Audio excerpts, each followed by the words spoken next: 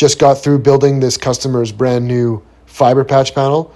They just acquired this brand new office space or under a reno, and this patch panel is one of the first things to be installed.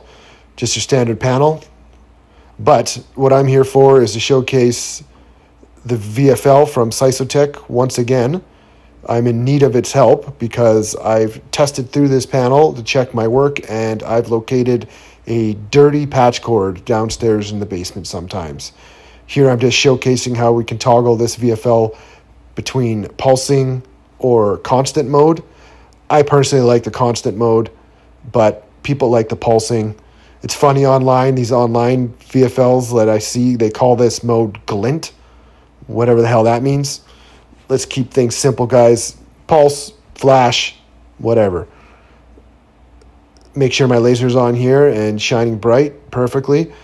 Okay, I'm going to plug this guy in here, and I'm going to head on search for this room downstairs to go clean that patch cord.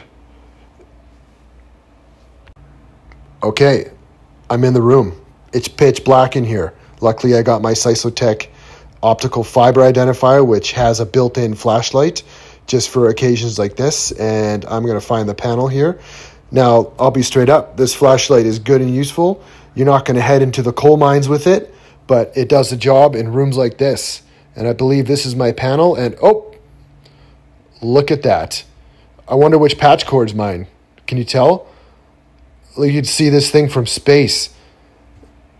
Yeah, well, this is going to be easy, guys. That's definitely my patch cord that's glowing red. I'm going to take that out, give it a quick clean, and retest this.